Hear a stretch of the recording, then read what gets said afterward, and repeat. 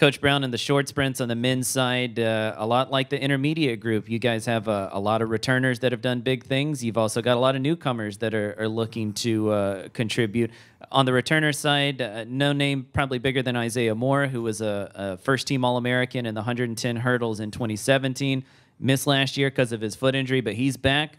He's already looking fantastic, and I know both in the 60 indoors and in the 110 outdoors, you guys are expecting him to be at Nationals again this year. Yeah, we're very excited about Isaiah. Isaiah's healthy. He's the strongest he's ever been since he's been here. Training is going really, really well, and it's showing on the track right now in practice. Isaiah has been to the NCAA championships. He's a scorer from the NCAA championships, so it's great leadership for the group of men. On the short sprint side of things, Daryl Singleton moving into his junior year has, I know, really been training well for you guys, laying down some really fast times.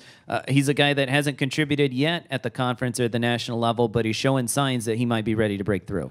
Yeah, definitely. Daryl's development has come along as we expected, from the time he's a freshman to now, and he's gotten stronger. He's got adapted to the training, and we're looking forward to some great things for him.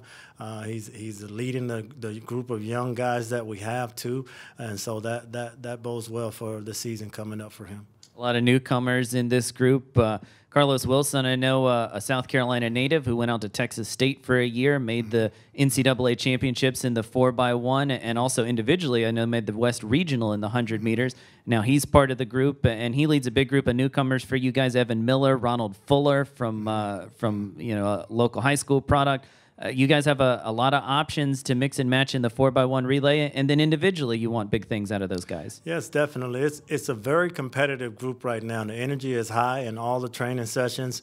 When you have guys that are competitive and guys that have credentials like those guys, like Carlos Wilson being a guy that's been to the NCAA championships, and then Ronald Fuller, who was the best sprinter in the state of South Carolina coming out of high school last year, joining the group.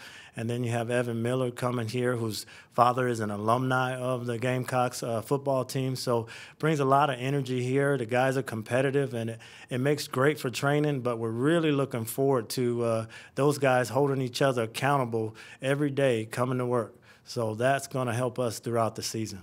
I got to think, and I know we're a long way from May and the postseason, but I got to think getting that 4x1 through to Austin in the NCAA championships is a goal for you guys. Oh, absolutely. That's a goal for us. With that many guys that we have that are options for us, gives us the best chance to get that relay through to the finals to Austin. So we're looking forward to that as well. All right. Thank you, Coach. Thank you.